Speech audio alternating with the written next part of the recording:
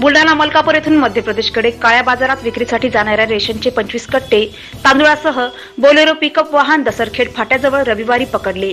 यावेळी 2 आरोपींना ताब्यात घेतले आहे, ज्यामध्ये एक आरोपी मध्य प्रदेशमधील आहे। रेशनचे तांदूळ खुल्या बाजारामध्ये विक्रीसाठी जात असल्याची माहिती जिल्ह्यातील मलकापूर पोलिसांना मिळाली। मलकापूर जवळील दसरखेड फाट्यावरील रस्त्यावर मलकापूरहून मध्य प्रदेशकडे एक बोलेरो पिकअप MH19 BM 6014 जात होती। त्या गाडीला पोलिसांनी थांबवण्याचा इशारा केला असता चालकाने वाहन न थांबविल्यामुळे त्याचा पाठलाग करून वाहन अडवून त्याची तपासणी केली गेली। त्यामधून 25 क्विंटल रेशनचा तांदूळ किंमत 47,000 रुपये असा जप्त केला। या प्रकरणी वाहनाचा चालक रईस खान मजीद खान राहणार रतलाम मध्य प्रदेश आणि क्लीनर रमेश टेकाडे राहणार रुईखेड जिल्हा बुलढाणा याला अटक करण्यात आली आहे। त्यांच्या विरुद्ध भारतीय जीवनावश्यक वस्तू कायदा कलम 3(7) प्रमाणे गुन्हा दाखल करण्यात आला।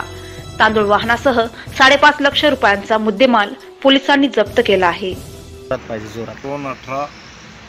2/12/18 रोजी आम्ही पोलीस स्टेशनला हजर असताना गोपनीय बातमीदाराकडून बातमी मिळाली की मलकापूरकडून एक बोलेरो पिकअप वाहन क्रमांक MH19 BM 6014 यामध्ये काळ्या रेशनचा तांदूळ काळ्या बाजारात विक्री करण्याच्या उद्देशाने घेऊन जात आहे, म्हणून आम्ही दसरखेड फाटा येथे नाकाबंदी मी माझ्यासोबत पोहेका पहुरकर, PC माने आणि PC पोळ यांच्यासह नाकाबंदी केली असता सदर वाहन हे मलकापूरकडून आल्यानंतर त्यास हात दिले।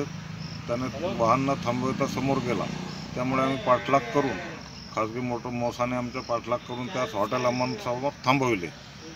थांबवल्यानंतर त्यांची नावे गावे विचारली असता नाव सांगायचे त्यांचे चालक रईस खान